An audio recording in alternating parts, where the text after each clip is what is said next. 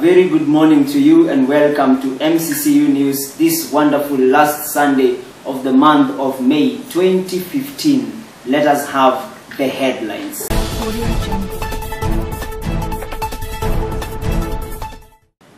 The first ever MCCU Hymns Night.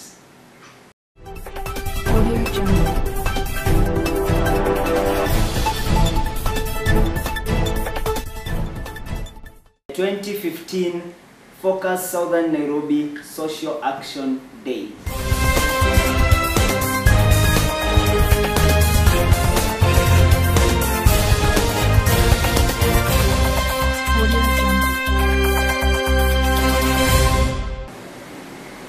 When the bridegroom cometh, will your robes be white, pure and white in the blood of the Lamb. Of course, I try singing at times, but I want us to join us together on Friday, the 5th of June, for the first ever MCCU Hymns Night. Ministering will be Glory Voices from Sitam, and of course in conjunction with our very own MCCU Praise and Worship team, and the MCCU band will also be playing the same night. We'll be singing wonderful hymns like Because He Lives, I Can Face Tomorrow. Soon and very soon we are going to see the King. Kijito cha Utakaso. And of course another beautiful song known as Mataifa Yote. Let's come together as we sing to the glory of the Father under the theme, The Bridegroom Cometh.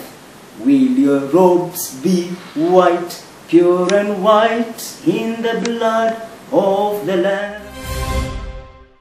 Focus Kenya, or the Fellowship of Christian Unions, has organized this year to have a social action day that has been organized mainly by the Nairobi South region of Focus. And joining us to give us more information on the same is the Vice Chairman of Nairobi South Regional Students Executive Council, Mr. Seth Jaoko, who also serves as the CU Chairman to the main campus Christian Union.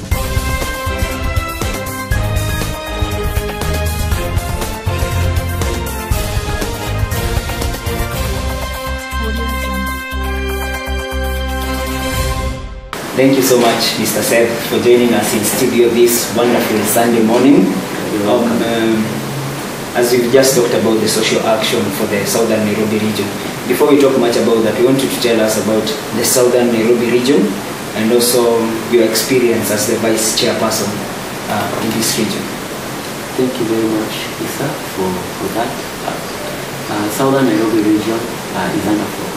It's comprised of 14 cities, and main campus Christian Union is part of the established cities in the Southern Nairobi region. Great. And you serve in the region as the Vice Chair to the Regional Students Executive Council. What are some of your responsibilities? Apart from being the Vice Chairperson, I sometimes do some of the responsibilities of the Chairperson, I also am in charge of the missions and evangelism in the region. And that entails knowing what each and every city in the Southern Nairobi region, what they're doing in terms of missions and evangelism. Awesome. We wish you all the best in that wonderful role that you play. Thank you. Now tell us about the social action. Well, the social action is happening on 6th June. Actually, it's next Saturday. Next Saturday. Yeah, and we'll be there, all of us, all the cities in Southern Nairobi region. The event is starting from 8:30 a.m. to around 4:30 p.m. And some of the activities we'll be doing include cleaning up. We have a slum there called Planet. Actually, we are partnering with Pepper Church again.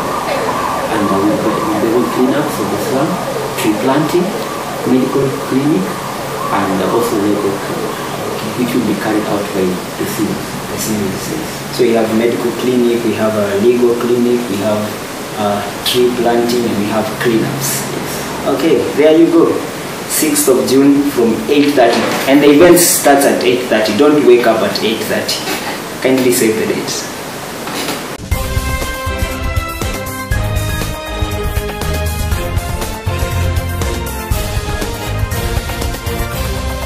Audio